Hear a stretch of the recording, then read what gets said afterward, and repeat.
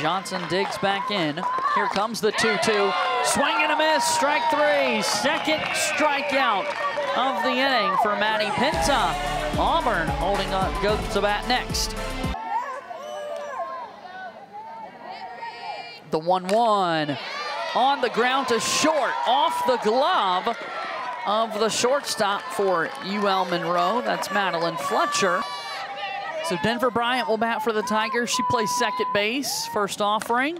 Hit out into right field. That'll get down for a hit. Abby Smith is going to be waved to the plate. The throw will be late as Smith slides in to score. An RBI for Denver Bryant, and Auburn's in front 1-0. Swing and a miss. Pinta had her out in front.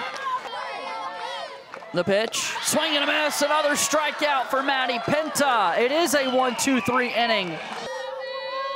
The 2-1, line to center. That'll get over the head of Lou Bacon. Godwin taking off towards second. She'll be there safely. A double for Godwin to get us started here in the fourth inning. Very impressive batting average, .583 for Denver Bryant with runners in scoring position. Godwin runs at second. A pitch, a bunt, back to the circle. Chavaria fields, the throw is wild. Godwin will take off toward the plate and score. Denver Bryant is safe at first, and Auburn is within one. Carly McConaughey, who lays down a bunt herself. Tough play for UL Monroe to make. They won't make the throw. Bryant's back safe at first, and Auburn now with runners at first and second, and the one out on a pair of back-to-back excellent bunts. On the way, ball hit out to left field. Fair ball indeed, as Bryant will score. McConaughey going to be sent to the plate. She will score. A 2 RBI double for Sydney Cox gives Auburn the lead.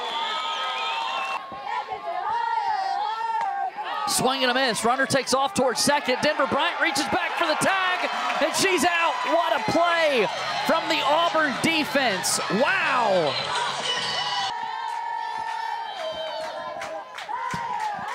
Here comes the 2-2. Swing and a miss, strike three. A strikeout for Shelby Lowe. 2 outs here in the fifth inning. So it's a 1-0 count to Lindsey Garcia. This pitch hit well, deep center field. Goodbye. Home run, Lindsey Garcia. 3-run homer. Auburn extends their lead. They lead 7-3 over ULM. Jacelyn Buck, the last hope for the Warhawks, swings at the first pitch, hit high in the air, and Denver Bryant makes the catch to bring the ball game to a close. Auburn defeats Louisiana Monroe by a score of 7-3, and the Tigers sweep the Plainsman Invite.